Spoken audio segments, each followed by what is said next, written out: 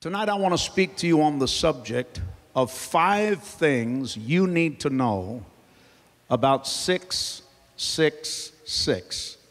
And if you've never read the Bible, that number, as you're going to see in the 13th chapter of Revelation, is connected to the mark of the beast.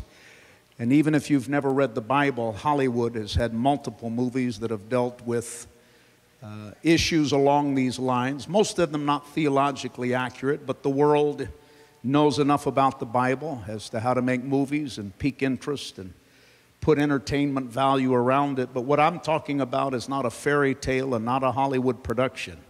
It is coming upon this earth in the very near future. Let's begin reading in Revelation chapter 13, because if you're a new believer, that's where we find reference to the mark of the beast. And by the way, Revelation is the last book in the Bible.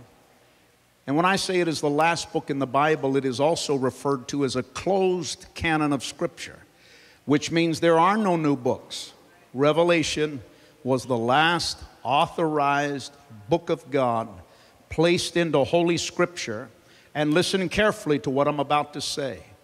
All of those that you're listening to in social media who have revelations and things given to them by God and visions that they present as being equal to or greater than the Scripture, those are individuals that you need to delete from your list of trusted sources.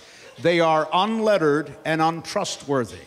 The Bible and the Bible alone is God's eternal word. Now, we believe in revelation. We believe in dreams. We believe in visions, but we never believe that they are co-equal to the integrity of the Bible. All of them are subservient to the Bible. For example, just recently, a major ministry that I'll not mention because I'm not God's defense attorney, but a major ministry in their social media has been doing this teaching that Isaiah chapter 63 was Isaiah prophesying that the FBI would raid Donald Trump's home in Florida.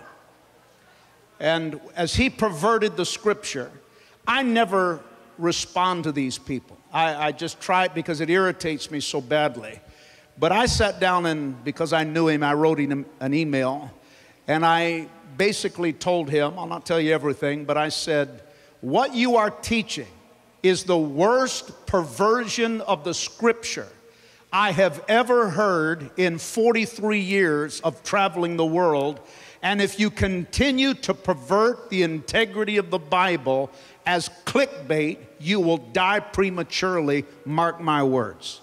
You cannot take the Bible and use it for your own personal gain. You must strive for biblical integrity and biblical purity in all you do. So what I'm sharing with you tonight is straight out of the pages of the Bible. I'm not going to add to it. I'm not going to take away from it.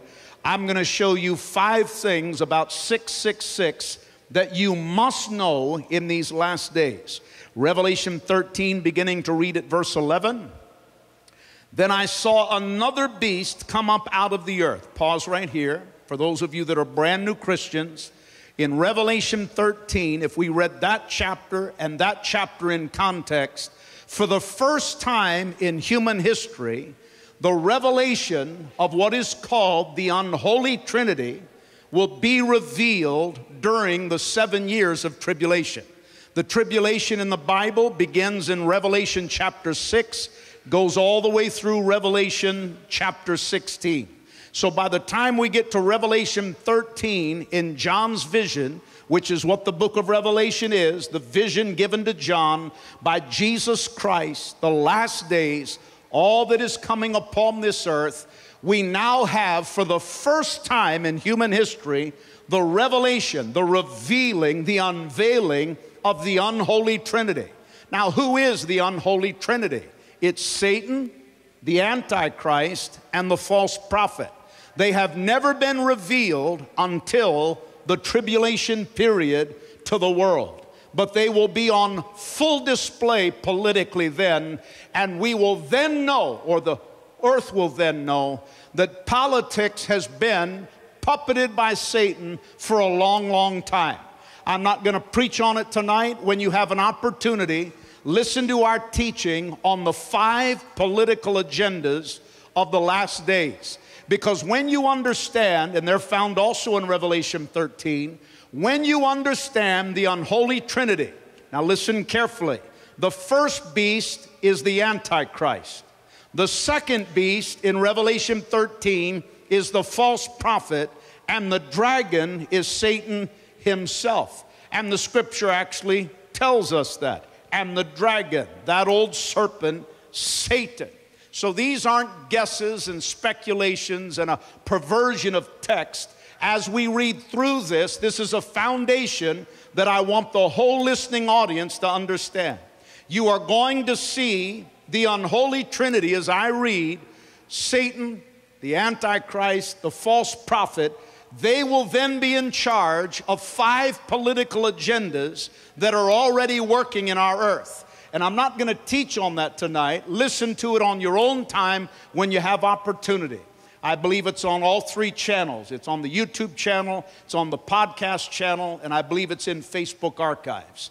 But they are, number 1, the Bible prophesied a one-world government with a one-world leader, a one-world monetary system, a one-world religion, and a one-world military power that will enforce it. That's why you're seeing the wheels fall off of our nation. Because by the time we get into the tribulation, the Bible said every nation will bow and become subservient to this global order. And as our president said days ago, that we now live in a seamless society, and we need to be moving towards cooperative globalism, and then said, and America should be leading the way to globalism. And so if you're wondering what's going on, and by the way, don't get upset with me. I hate politics. People say, well, you're a Democrat or you're a Republican. I need to know whether you can trust me. I'm a Christian, and I believe in the Bible, and I believe, now don't get mad, I'm just being honest, I believe all politics are corrupt. I have no faith in either side of the aisle. I believe it's just 2 heads on the same snake because I know Bible prophecy.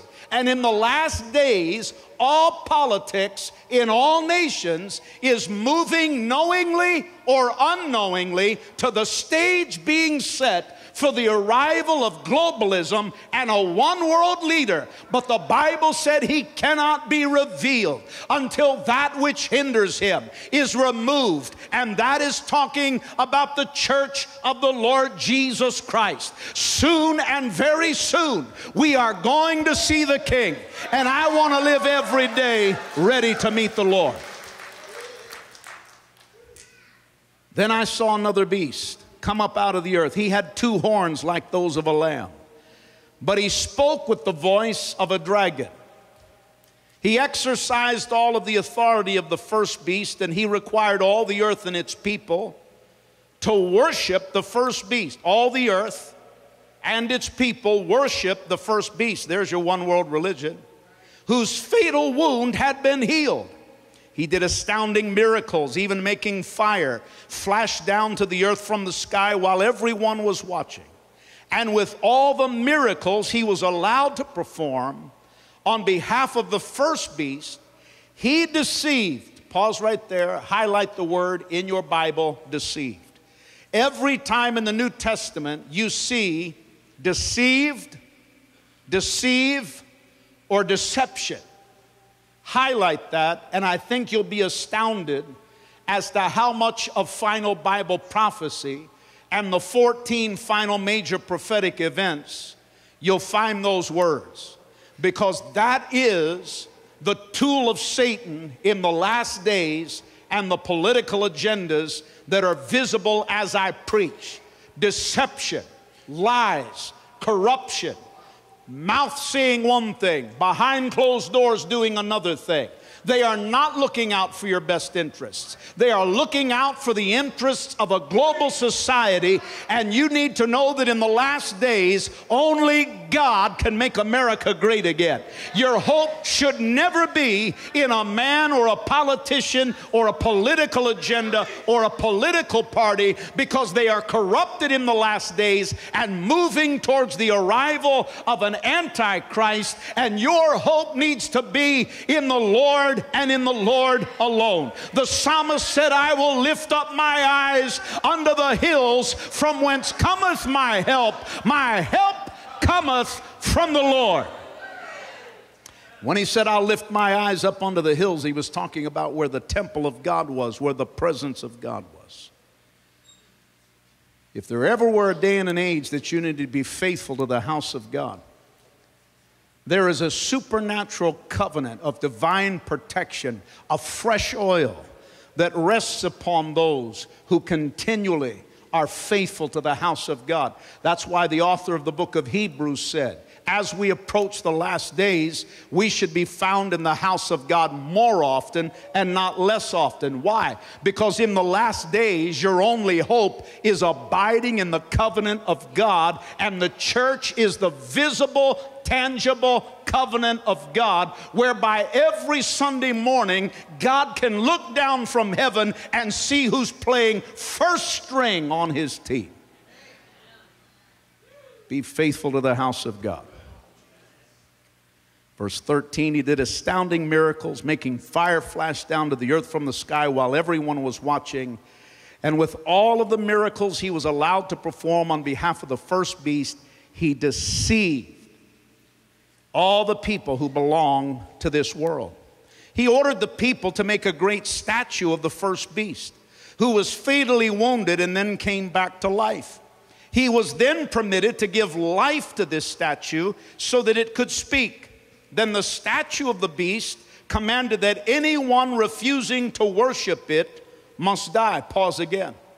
You see, the more you understand eschatology, Bible prophecy, end time events, the more you'll understand when you see the news exactly what's going on.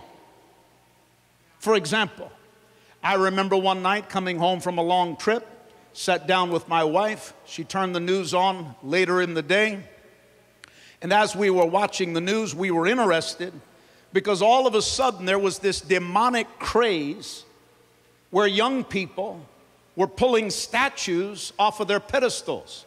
Now, originally, they stated a reason for doing it, and then they abandoned all of the reasons for doing it and were just randomly pulling statues off of their bases. Now, you probably watched that and thought, isn't that disgusting? If you look through the eyes of eschatology, when I saw it, I thought, oh my goodness, is it possible? Because the Antichrist, just like all world dictators, study history, almost all world dictators commission a major statue of themselves to be erected in the seat of authority where they rule.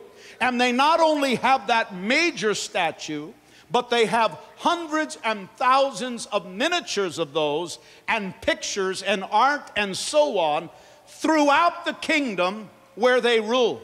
And I thought, knowing what is coming on the face of the earth, is it possible that Satan is already beginning to clear the pedestals of the world, of all of the statues of history, getting ready to replace them with this coming Antichrist? Friend, this is a day and an age which you need to live every day ready to meet the Lord.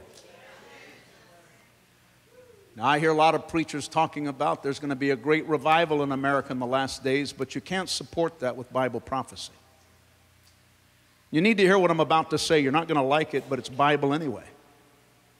Prayer doesn't change Bible prophecy. Prayer changes a lot of things, but the Bible said that the chart and the chronology of Bible prophecy has been established by the Father and is controlled by the Father only. For example, I've heard many major ministries who I think are over the line in their involvement in politics, saying, well, we need to pray because if so-and-so is elected, it will give us a greater opportunity and a greater time to do the work of the Lord. Or if so-and-so is elected, the judgment of God will come, the windows of opportunity will close suddenly. We need to pray that that doesn't happen. Wrong on all accounts. God's in control of all elections. The Bible said in Romans, no one has authority unless the power of God grants it to them. And sometimes God allows leaders to bless a nation, and sometimes God allows wicked nations to hasten the promises of prophecy. So I'm not saying don't be involved in politics. I believe we as the church should occupy until he comes. I believe we should resist and fight every single inch of the way for what we believe in. But our fight should not be for politics as much as it should be for the fulfillment of the Great Commission, because the authority of the church is so powerful that politics can't mess it up. When the church is operating in the anointing of the Holy Spirit, no man or woman in or out of office can stop what Jesus said. I will build my church, and the gates of hell shall not prevail against it. So I believe in being a good citizen. I believe in being involved. I vote. My wife and I vote. We faithfully resist. We're doing everything in our power. But at the end of the day, I don't get discouraged over who's elected or not elected. I know who holds tomorrow, and I know who holds my head. Can I hear a good amen? So Jesus carefully told us no man knows the day nor the hour. He said, my Father only. So don't miss this. The chronology of the 14 major prophetic events in the Bible are already set on a divine course. And you can't speed it up and you can't slow it down. Prayer doesn't change prophecy. You see, there's only two kinds of promises in the Bible: conditional promises and unconditional promises. And unconditional promises are things that God has stated that are set in stone. And you can only choose to obey them and receive the benefits of obedience, or you can rebel against them and receive the consequences of disobedience. It's a message for another time, but it's important you understand that as I read on. Is it possible that the bases and the pedestals that once held the historic statues for decades, and many of them much longer than that, have been cleared for the arrival of somebody else? It may well be. Because it not only happened in America, it happened around the world. Verse 16, he required everyone. Highlight everyone. You don't have to go to seminary to figure that out. In the Greek, it means everyone. No exceptions. And then it goes on to further tighten it down so that there's no wiggle room. Everyone, small and great, rich and poor, free and slave, to be given a mark on the right hand or on the forehead. Now, some of you that have Bibles that are older than the 18th century, it may be translated and rendered from the Greek as in. I'll come back to that. There's a reason why all modern translations say on and not in. No one could buy or sell anything without that mark, which was either the name of the beast or the number representing his name. Wisdom is needed here. Let the one with understanding solve the meaning of the number of the beast, for it is the number of a man, and his number is 666. Let's take a moment to pray. Now, Father, as we walk carefully through these 5 things that everyone needs to understand about the mark of the beast and 666, I pray that your anointing, your wisdom, your knowledge, and your grace would guide my every word. And when I'm done and extend the invitation, I pray for every person listening, those that are present here in Wasilla, Alaska, and all who are watching online, live, all who will see or hear this message in the days and weeks and months ahead. I pray that all of them would be ready to meet the Lord. And so I ask for those who are not certain as to where they stand with God tonight, that by the Holy Spirit you would help them to know that God loves them, but He hates their sin, and that there would be a desire in their heart to turn from sin and turn to Christ. For the Bible says, all who call upon the name of the Lord shall be saved. And so when that invitation to receive Christ is given, may they have the grace and the humility and the courage to say yes and to make salvation sure. In Jesus' name. And all God's people said, amen. If you're taking notes, 5 things you need to know about the number 666. Number 1, you need to have an understanding of, number 1, the meaning of 666. The Bible says, let he that has wisdom understand 666.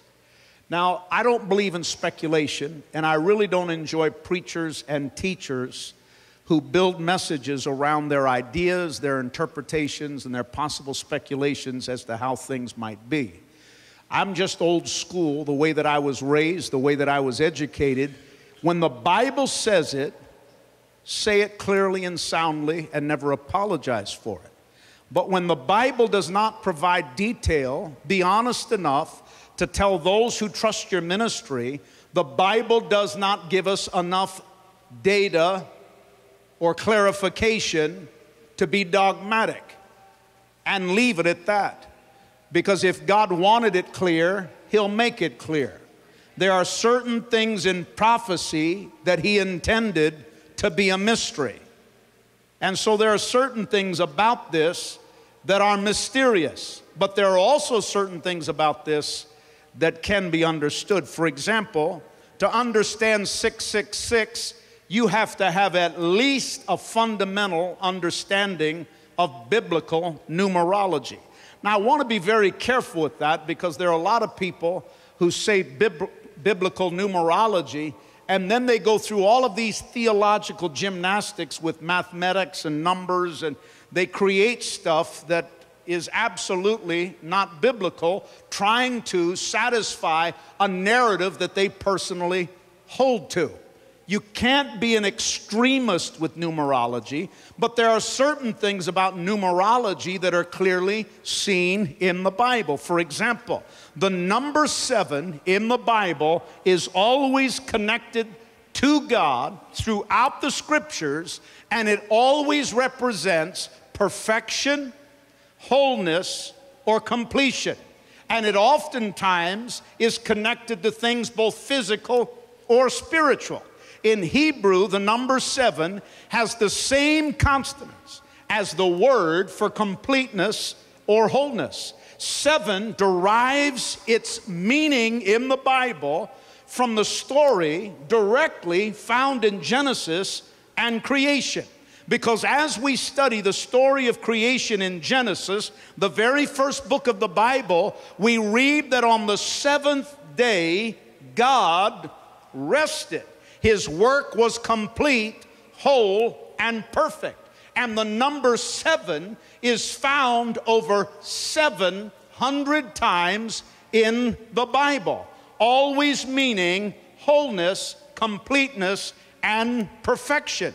When we study the book of Revelation, the number 7 is seen 54 times. When we read of God's wrath and judgment coming upon the ungodly world during a time of testing called the tribulation period, a 7-year span of time that follows the rapture and precedes the second coming of Christ. We read about the judgments, and they're given to us in 7s, 7 seals, 7 trumpets, 7 bowls, and we also have reference to 7 thunders, and so on.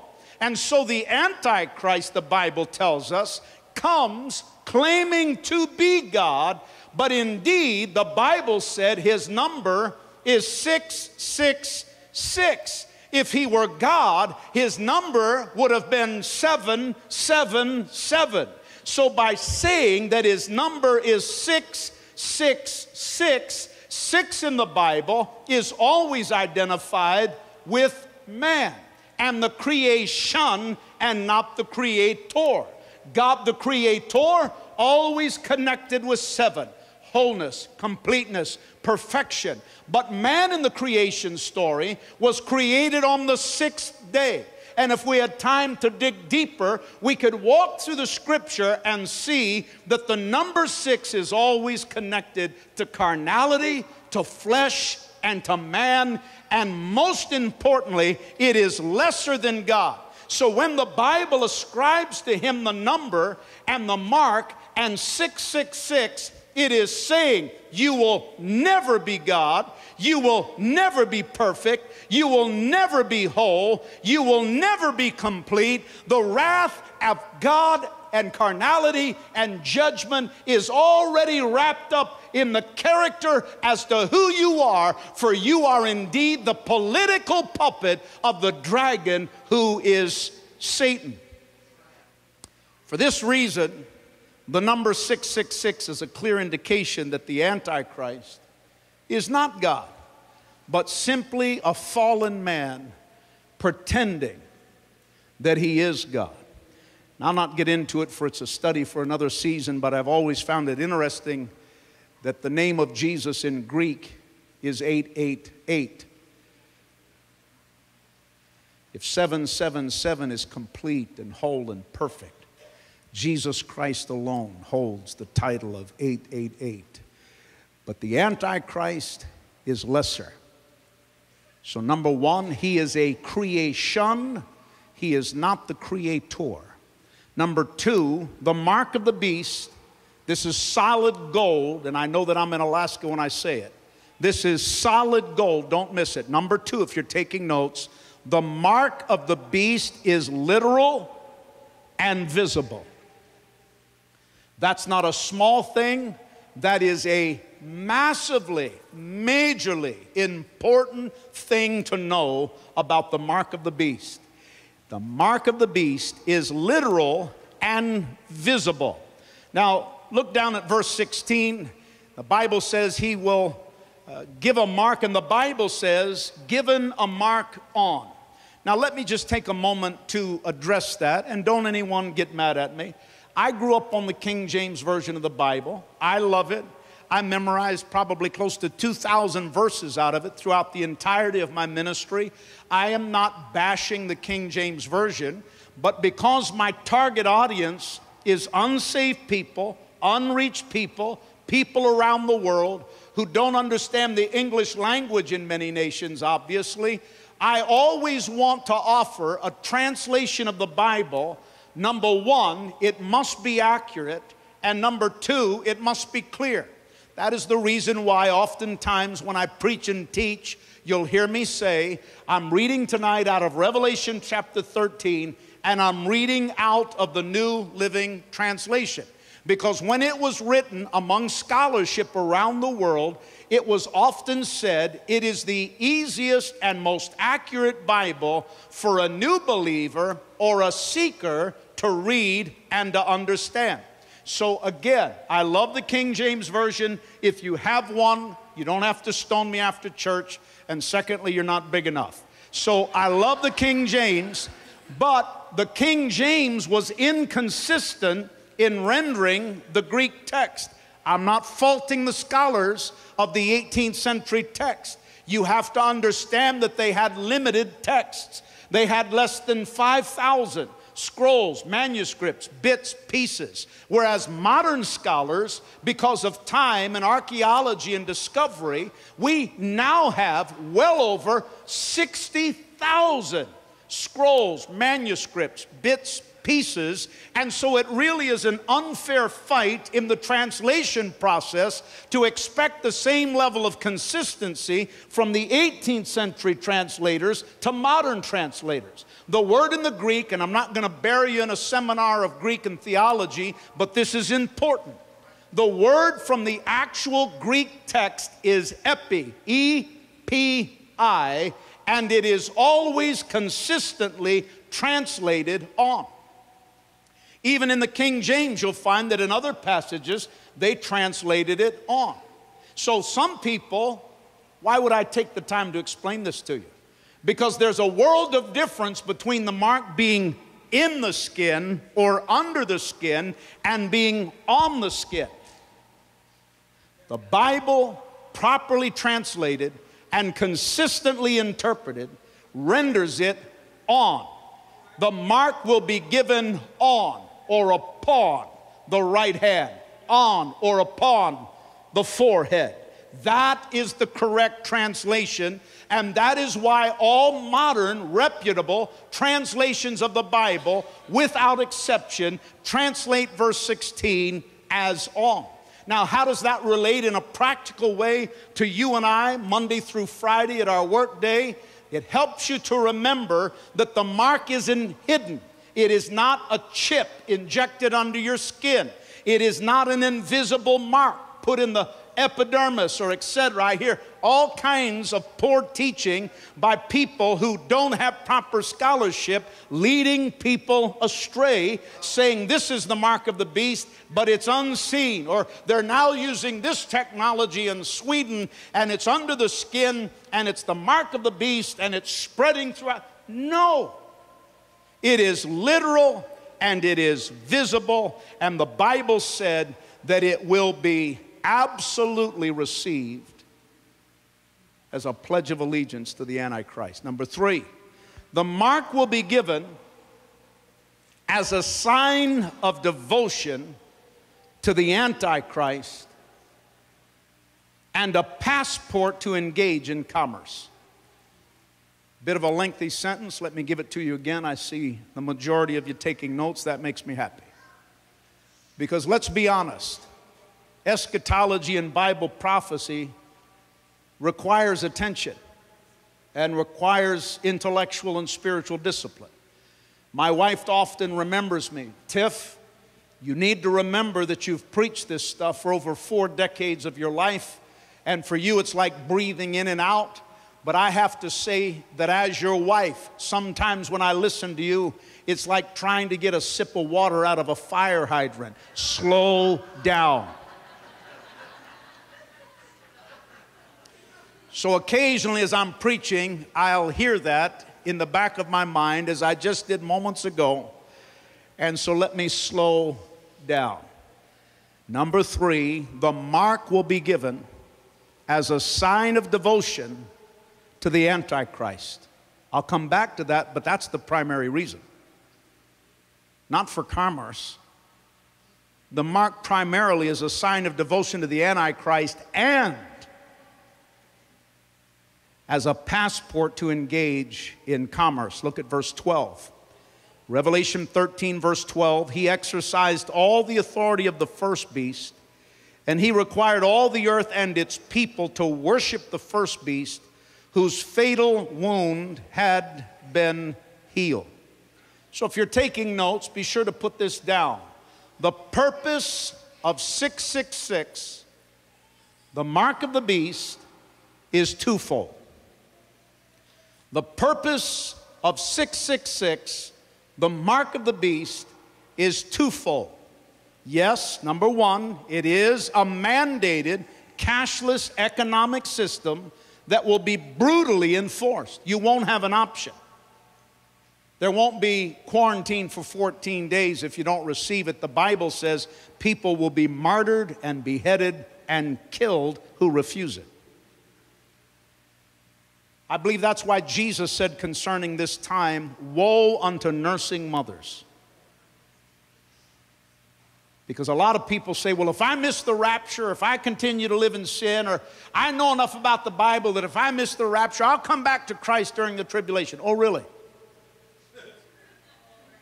You didn't have the backbone to serve Christ during this season, but you're suddenly going to be Superman during the tribulation period? Let me tell you now, if your knees are wavering now, they will be on the ground and dysfunctional then. Jesus said, woe unto nursing mothers. Why? Is it possible that this wicked regime, because if you can't buy or sell, eventually you can't feed your baby. and your milk dries up. And a mother may have grown up in church and know that if I take the mark, it is eternal damnation. I will never take the mark. And then she has to start listening to the dream of her life, that precious little baby. For several nights, it's unbearable crying. And then it turns into 24 hours a day of screaming. And then she begins to see the transformation as the belly begins to distend. And there's no food. And she can't buy. And she can't sell. And now she has to make two choices. Do I allow my baby to starve to death for the salvation of my soul? Or do I take the mark and save my baby? And I think we know what most nurturing, loving mothers will probably end up doing. Jesus said, woe unto nursing mothers. We can only imagine what will happen. So the mark of the beast, twofold. First, yes, it is a mandated cashless economic system that will be severely enforced. But secondly, and more importantly, don't miss this, it is a permanent and visible sign that you have personally and publicly pledged your life and total allegiance to the global control of the Antichrist and have willingly received his mark of ownership and control. I will. And this is important. It is a permanent and visible sign that you have pledged your life and total allegiance to the global control of the Antichrist and have willingly received his mark of ownership and control. Let me give you an analogy that will make it even clearer. How did Jesus describe that to become his disciple, you receive salvation? You had to make a personal and a public choice. He said in Luke chapter 12, if you confess me before men, I will confess you before my Father which is in heaven. Everybody Jesus called in the New Testament, he called personally and publicly. The mark of the beast will be a counterfeit perversion of salvation. Because now he will require you to do exactly what Jesus said with perverted consequence. You'll have to pledge your allegiance and worship him as God and surrender control of your life by personally and publicly receiving his mark. Number 4, the mark of the beast, 666, will not be revealed until halfway through the tribulation. This is another absolute solid gold piece of the biblical equation that you must never forget. And you'll soon understand why, because I'll explain it. Number 4, 666, the mark of the beast, will not be revealed until halfway through the tribulation. Now, I want to be humble enough to say that there are some people in eschatology that disagree on certain chronologies. But I firmly believe that the next major event is the rapture of the church. I'll not mention a name because most of you would know him, and it wouldn't be a critical thing to be said, but there's a very famous ministry that recently wrote a book that has swept the church like wildfire, saying that the church is going through the tribulation. And this notable ministry, and I've met him before, and he's born again, and he's a brother. You know, we have to have grace in realizing that when people have disagreements on secondary doctrinal issues, there needs to be a grace extended, and it doesn't mean that they're the devil, as most people attack one another in social media that disagree with one little letter of doctrine. They attack them as if they're the Antichrist. Listen to what I'm about to say. In secondary matters of doctrine, For example, not everybody agrees exactly on healing. Not everybody agrees exactly on the evidence of speaking in tongues. Not everybody agrees on the chronology of Bible prophecy and so on. But these are secondary doctrinal issues. They are not connected to your salvation. And when it comes to salvation, in Christ alone, by faith alone, through grace alone, that is a primary doctrine and a hill upon which we die. We do not allow for any gospel or any truth or any variance that salvation is through Christ alone, by faith alone, through grace alone. But when it comes to secondary issues, we need to extend grace and be compassionate. Intelligent people are not afraid of healthy debate. So when you see people attacking people on the internet, that's how you know the IQ is lower than the room temperature. I wish that weren't true, but God knows it is. Intelligent people will allow for healthy debate without feeling threatened and insecure. But let me just very quickly give you a strong reason. And by the way, if you have a desire to study this in depth, I have, only God knows how many hours of teaching available that answer specific questions. So I can't cover everything in one session. But as we're coming to the end of our time together tonight, let me tell you why I believe the rapture is the next major event and the church does not go through the tribulation. It is oftentimes called the premillennial view of eschatology, which I solidly believe in and have 50 in my life notes, 50 theological, biblical supported arguments as to why I believe the weight of biblical scholarship rests upon the church is not going through the tribulation. First, the church is mentioned 19 times in the book of Revelation in the first 3 chapters. 19 times from the Greek, ekklesia. You'll find in chapters 1, 2, and 3. After Revelation chapter 3 and verse 22, the church is never mentioned again in the entire book of Revelation until the closing remarks. If the church were going through the tribulation, which begins in Revelation 6, goes through Revelation chapter 16, how do you explain that there's not one single reference to the church in the entirety of those chapters? People say, well, it's found there in Revelation chapter 7. No, those are the tribulation saints. The Bible is very clear that those who reject the mark of the beast and trust in Christ during the tribulation will be saved, and those are tribulation saints. But it doesn't use the word in the Greek ekklesia. The church is gone. And how do I know it's gone? Because Jesus said it would be gone.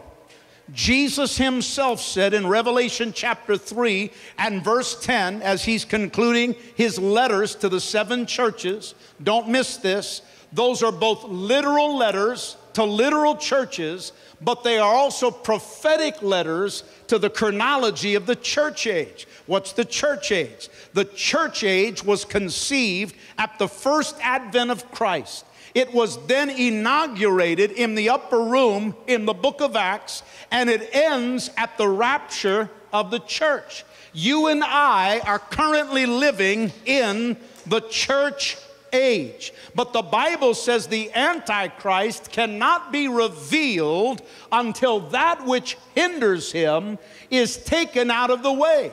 What is the power in the earth that is hindering the arrival of this wicked global system? It is the Spirit-filled church. Jesus said in Matthew 16, I will build my church and the gates of hell will not prevail against it. The church age is guaranteed to thrive and flourish as it remains in the covenant of the Great Commission and in the covenant of the church age until the rapture of the church.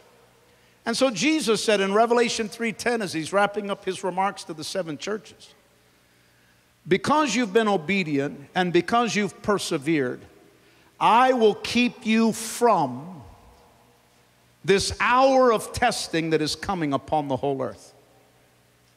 I will keep you from this great hour of testing that's coming upon the whole earth. Speaking to the church. He didn't say, I'll keep you in it. He didn't say, I'll keep you during it. He didn't say, I'll keep you through it. I'll keep you from it. And Revelation chapter 4 and verse 1 is the rapture of the church. I heard the sound of a great trumpet. John's giving his description as Paul the apostle gave his description, but the pillar pieces of doctrine are identical. Revelation chapter 4 and Revelation chapter 5 take us into the setup of the Great Tribulation period. That begins in chapter 6, goes through chapter 16. Now don't miss this. Jesus said, I'm coming for a bride that's pure, spotless, without blemish, without wrinkle. If the church were going through the tribulation, he'd be coming for a bride that was beaten, bruised, bloody, and beheaded. To even begin to think that Christ, who died on the cross, God gave his only son to purchase the church and redeem us, would then take us through the worst judgment and wrath the world has ever seen. Either the blood of Jesus Christ has cleansed us from coming judgment, or it has not. Now, just one more thing before I close and get to this last point. Don't miss this. What you'll often hear, I actually bought the book and read it, even though I don't believe it, because I believe in healthy debate. But I was actually disappointed at the poor scholarship. For example, this is always the argument that comes up with people who believe the church is going through the tribulation. Sooner or later, here's what you're going to hear them say. How convenient for the American church, living in the lap of American luxury, knows nothing about persecution, to say that the church will never go through the tribulation when around the world Christians are being mutilated and tortured and beheaded and burned alive, and they'll go through that. And then they'll oftentimes take you to John chapter 16 and verse 33, where the Bible said, in this world you shall have tribulation, but be of good cheer, for I have overcome the world. Jesus didn't promise us a walk free from tribulation. He promised us an overcoming victory throughout it. Now, if no one's ever explained that to you, you'd have to just kind of throw your hands up and say, well, good point. So what's the answer to that? Actually, it's quite simple. There is a world of difference between the tribulation of John 16:33, in this world ye shall have tribulation. Notice that Jesus put the timing of that currently enforced. Tribulation was already in the world. The tribulation in Revelation has not yet come. But listen carefully. I'm not denying that Christians haven't been persecuted. I've preached the gospel in 56 countries of the world. Most of them persecuted Christians. The last trip I was on prior to COVID, I was interrogated. I ministered in one village and the stones were flying when we got in the vehicle to leave that particular village.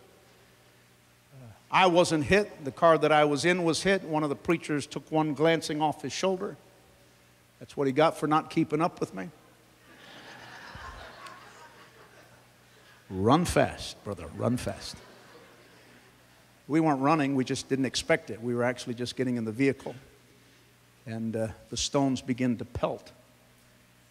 So I understand persecution in the church. Don't miss this. All of the persecution in the church age has had three common denominators. Number one, it's always been regional. It's always been carried out in different regions of the world. Number two, it's always been connected to ethos in the Greek, or ethnicity. Certain ethnic groups that have been persecuted. Christians in Muslim nations. You could go on down the list. But it's always been connected to ethnicity. Number one, it's been regional. Number two, it's been focused upon various ethnic groups. And then number three, and most importantly, don't miss this, it's always been carried out by the hands of men. But the tribulation in the book of Revelation that John spoke about will not be regional, it'll be global. It'll not be carried out against ethnic groups. The Bible said every tribe, every nation, every tongue. It'll be upon all people. Are you still with me? Can I hear a good amen? Amen. Not regional, global.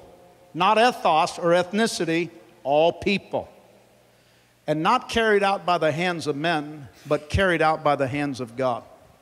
And so there's where the scholarship falls apart, is they forget to decipher the Greek and notice that the tribulation that is in the church age, don't miss this, the Bible said in the last days perilous times would come. How many know we're seeing perilous times in America?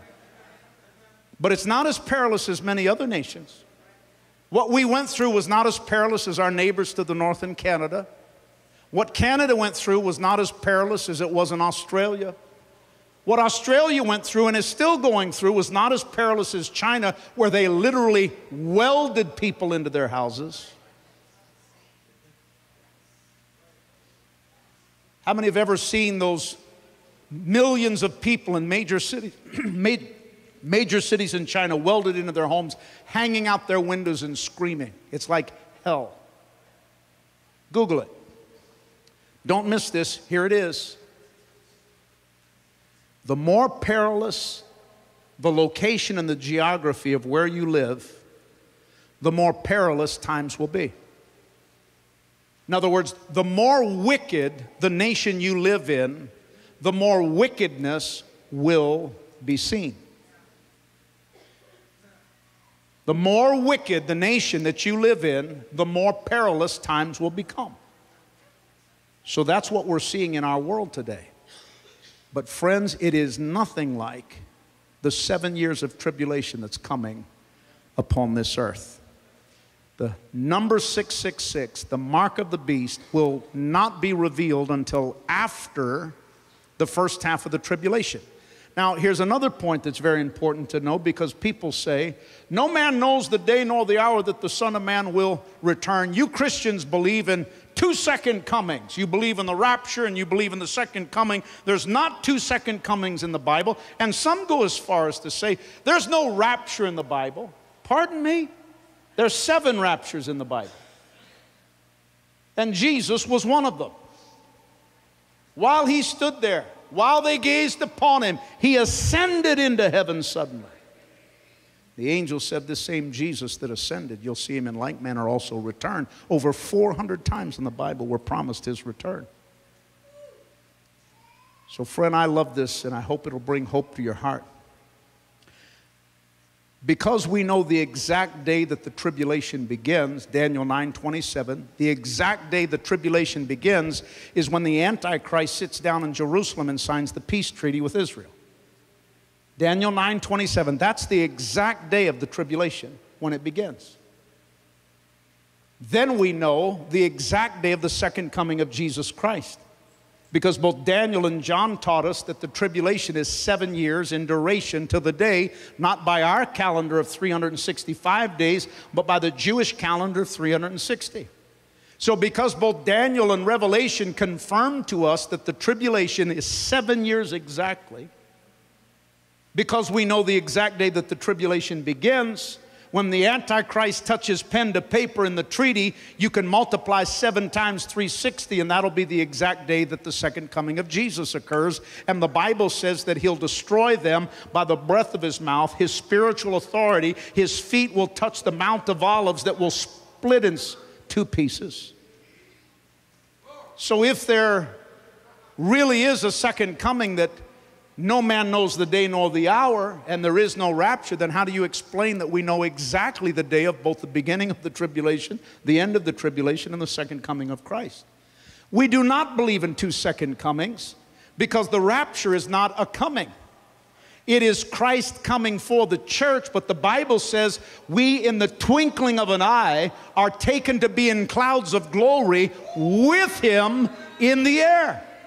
Christ doesn't touch the earth. He doesn't come to the earth. He simply comes to take the believers by means of the supernatural rapture. We believe in one second coming in two distinct phases. The rapture is Christ coming for the church. The second coming is Christ returning with the church, where we will rule and reign with him forever. And the Bible tells us in Revelation 13 that he doesn't even reveal the mark until he breaks the treaty of peace with Israel at 3.5 years in. Are you still with me? Let me wrap this up and we pray. I know this is a lot of information, but it's very important because a lot of people have become depressed and discouraged and suicidal because preachers have taught them and ministers and evangelical teachers that the vaccine was the mark of the beast, and it's just incredibly poor, unlettered scholarship. So I want to give you the greatest news of the night. Are you ready for it? There is absolutely nothing. Still with me? There is absolutely nothing a born-again believer, a true born-again believer, repented of sin, received Christ, ready, living holy, living in the covenant of God, living in victory over sin. There is absolutely nothing as a believer that you can do to ever receive the mark of the beast. You cannot do it. It will not be available during the church age. It's not even available in the first half of the tribulation. The chronology, which is why I've taken the time to put some meat on the bone tonight. You can never take the mark of the beast if you're right with Christ. It'll never be available in the church age. It'll never be available when the authority of the church is still on this earth. It'll never be available as long as the promise of Christ to build the church continues. We win. We move forward in victory, and we will return to rule and to reign. We will never be exposed to the deception of the Antichrist. Now, with that said, I have absolutely no doubt that we're watching modern technologies that are a part and the process of the evolution of what's leading to it. But the mark of the beast, Jesus won't even allow it to be unleashed until halfway through. So when you see that Amazon has recently made available to certain markets the technology that you can now wave your right hand in front of your iPad or your phone and have your hand connected to your bank account and make purchases simply by waving your right hand. If somebody hasn't taught you this, a lot of people, I ain't taking that, that's the mark of the beast. No, it's not. It's just technology headed in that direction. I don't know if you have Whole Foods in Alaska, but in the lower 48, Whole Foods just came up with the technology in their grocery store where you can sign up, and all you have to do is take your right hand and put it over a scanner as you exit, and everything's taken care of. So we're seeing technologies that look like the mark of the beast. But I repeat, no born-again believer will ever have an opportunity to take the mark of the beast. That's why I'm so passionate about preaching the Bible clearly and carefully, because this is not sermonettes for Christianettes who've got to get home to their dinette sets and watch their TV sets and smoke their cigarettes. This is Bible truth that'll keep you under the coming of the Lord Jesus Christ. Hallelujah! Give Jesus a mighty hand of praise.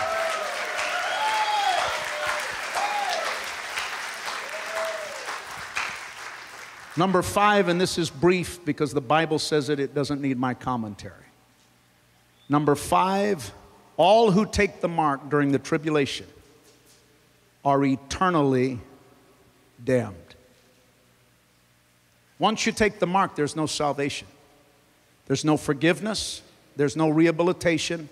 There's no second chance. The mark is your personal, visible, public, permanent allegiance that you rejected Jesus Christ and you received Antichrist. Well, where in the Bible does it say that? Revelation 14. Turn over one chapter. Revelation 14, look at verses 9 and 10, and we pray. Then a third angel followed them, shouting, anyone who worships the beast and his statue, or who accepts his mark on the forehead or on the hand, must drink the wine of God's anger. Must drink the wine of God's anger. That's judgment. It has been poured full strength into God's cup of wrath, and they will be tormented with fire and burning sulfur in the presence of the holy angels and the Lamb. That, my friend, is hell, and it's eternal. All who receive the mark halfway through the tribulation have sealed their eternal damnation. I close with this statement, and we pray. Every person within the sound of my voice, you will either, in your lifetime, you will reject Jesus Christ on this side of the rapture. You'll either reject Jesus Christ and be left with one option, to receive the Antichrist and his mark. Or you can reject the Antichrist tonight and receive Jesus Christ in his mercy. Now, friend, if you've listened to anything that I've said tonight, and how many of you know I started in the Bible, stayed in the Bible, and finished in the Bible? If there's only one thing you walk away with tonight, let it be this. Receive Jesus Christ in his mercy, and you'll never have to worry about receiving the Antichrist in his mark. Receive Jesus Christ in his mercy, and that will assure you you'll never have to deal with receiving the Antichrist and his mark. And everybody who wants to live ready to meet the Lord and believes and receives the word of God preached tonight, give the Lord a mighty hand of praise. Hallelujah.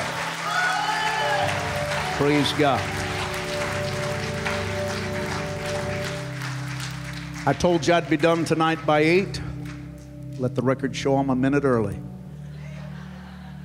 Tomorrow night and Wednesday night, the services start at 7. I'll be done before 9. The services will not be lengthy, but I make no apology for taking people into the depth of the only thing that will save them in the last days. People need to know what the Bible says, for it is the blessed hope of the church. Can I hear a good amen? Would you stand to your feet with me, please? As much as is possible, I'd like for you to be steady. What we're about to do is the most important thing that we do at the end of every night. I want to give you an opportunity to pray with me.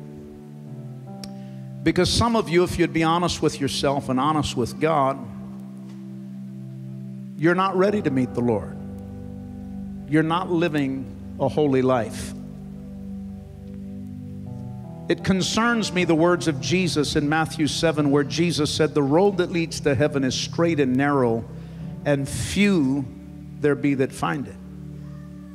You'd hear some preachers preach today, and you'd think that 95% of everybody's going to heaven, and only, murderers and rapists and pedophiles are going to hell. But the Bible said the road that leads to heaven is straight and narrow, and few there be that find it. So let me give you a Christianity exam before you go. Because people say, Tiff, is there a way that I can really test to see? Well, that's exactly what the Apostle Paul said to the church at Corinth. He said, examine yourselves to see if your faith is really true. So let me give you just a simple 4-question test. And you can grade your own test when we're done. And I'm not giving this to judge you or to make life difficult. I want you to evaluate, examine yourself. Because as I say all the time, if you're the worst sinner in Alaska listening to me right now, I'm your best friend. I just love you enough to look you in the eyes and tell you the truth. Question number 1, do you read your Bible every day? Because Jesus said, here's how I'll know my real disciples, in that they continue in my word. Do you read your Bible every day? You can't live a Christian life without this. Even in the Old Testament, the psalmist David said in Psalm 119, thy word have I hid in my heart, that I might not sin against thee. No, nobody, none of us have the willpower to live a Christian life. That's why he gave us a supernatural power. Number 2, do you pray every day? Jesus said we should always pray and not faint. People faint and fall by the wayside because they quit praying. The Bible said, in all of your ways acknowledge me and I'll direct your path. You should pray every day, and you should pray about everything. If it's of importance to you, it's of importance to God. You don't have to be in a church building in a suit in a room with stained glass windows to pray. I pray way more in jeans than I pray in suits.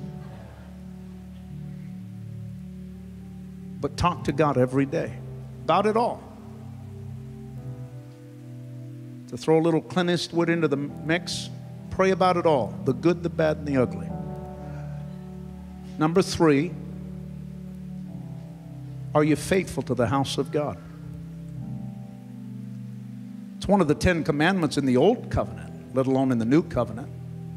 Remember the Sabbath and keep it holy. Now, there's great debate on Saturday and Sunday, and if you really want to get into a great intellectual Bible study on that, go listen to our Bible study about the Sabbath.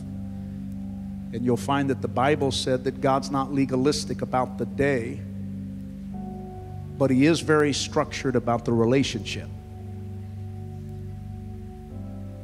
Do you set one day a week aside, minimum, to be found in the house of God? I don't go to church because I love my pastor, but I love my pastor. He's one of my best friends. Last time we were together, we prayed together, and he said, Tiff, the Lord's made it clear that in the last days I'm supposed to stay connected to your ministry. I said, you're already connected to me. I love you. You're my pastor. I don't go to church because I love the worship team, although I think we have one of the finest worship teams in my home church. Powerfully anointed people, graduates of North Point Bible College and graduate school. I love them. I love my church, but that's not why I go. I go because I'm in covenant with God.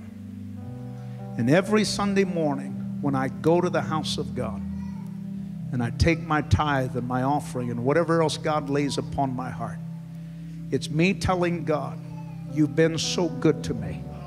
How could I ever do anything but serve you, praise you, honor you, worship you, and do it in a practical way? Even if my flight gets in at 12:30, 1 o'clock, delayed, ask my wife. I'll be up, showered, shaved, and in the house of God. Number 4, are you trying to win people to Christ? It's impossible to have a relationship with God and know eternity and coming judgment and not have an urgency in your heart about your family, your husband, your wife, your sons, your daughters, your grandkids. Are you making an effort? Is that a part of your prayers every day? Do you witness to your co-workers? And I'm not, you have to be careful. You don't have to shove God down their throat every working hour. You're paid to work, not to witness. But when you get an opportunity and God opens a door, do you take advantage of it? Everywhere I go, I try to leave at least a seat. Young girl that cuts my hair, I pray for her all the time. I talk to her about the Lord. I tell her that, because I know what she's gone through. I tell her that God loves her. I got her a Bible. I tell her I'm praying for her.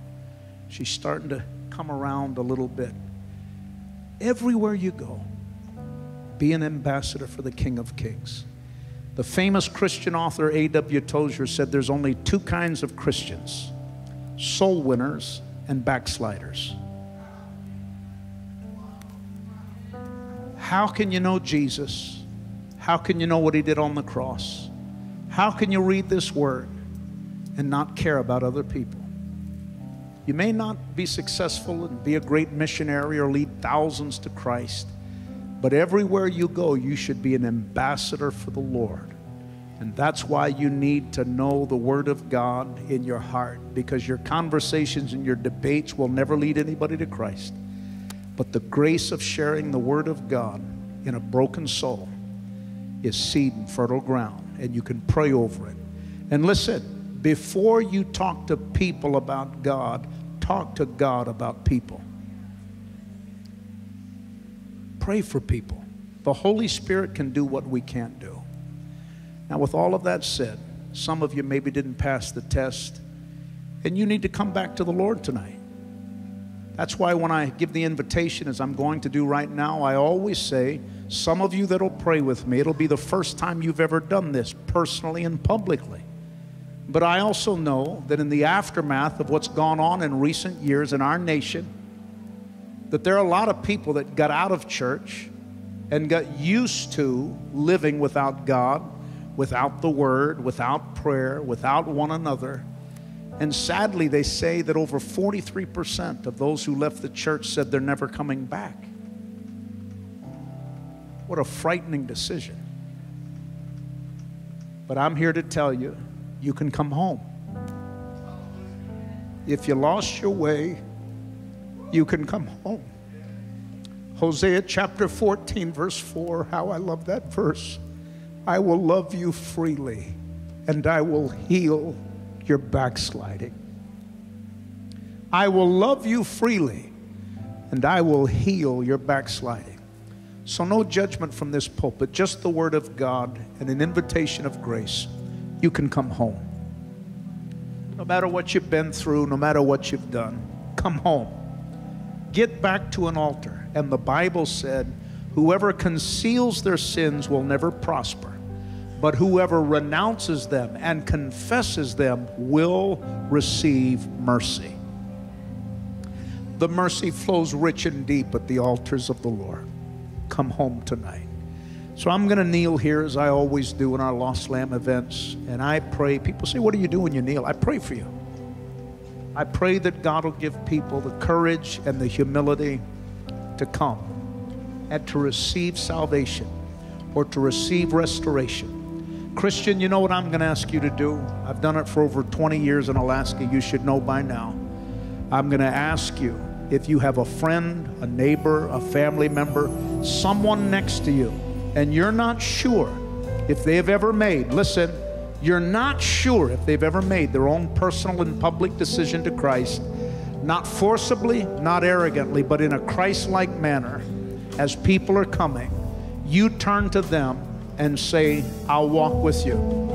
By coming to this altar, you're saying, I'm willing to repent of sin. By coming to this altar, you're saying to Jesus, I receive you and I reject the Antichrist.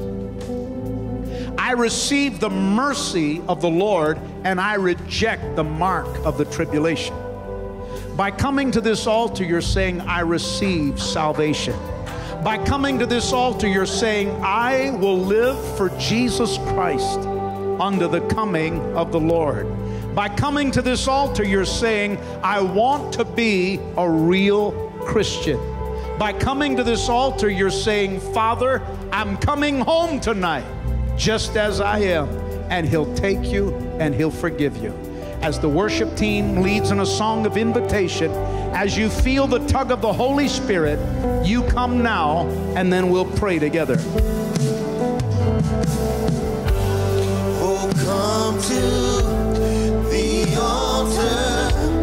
The Father's arms are open wide. Forgiveness was bought with the precious blood of Jesus Christ.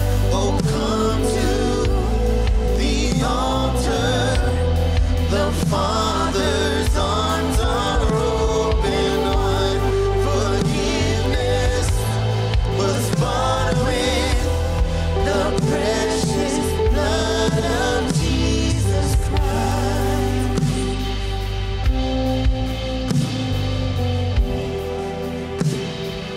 We're going to pray with these that are at the altar. And those of you that might be watching online, wherever you might be, you can pray too. You can come home too. You can make peace with God, and we want you to pray with us. This is very important for those of you that are watching online. If you live anywhere in Alaska, when we're done praying, go to KC Alaska and connect with this church, and they'll follow up on you, help you, provide spiritual mentorship, comfort, prayer. If you're anywhere else in the world, go to lostlamb.org, that's our ministry, and click on New Beginnings, and then just follow the prompts. It walks you right through it, as simple as ABC. And connect with me. Everybody's somebody to Jesus, and you're important to me. And we want to help you and minister to you. Wherever you're at, pray this with me from your heart. Just say, Heavenly Father, tonight as I was listening to the Bible, you were speaking to me. In these last days, I choose Jesus. I choose the mercies of the Lord. I choose salvation and forgiveness. Tonight at this altar, I recognize my sin and I repent.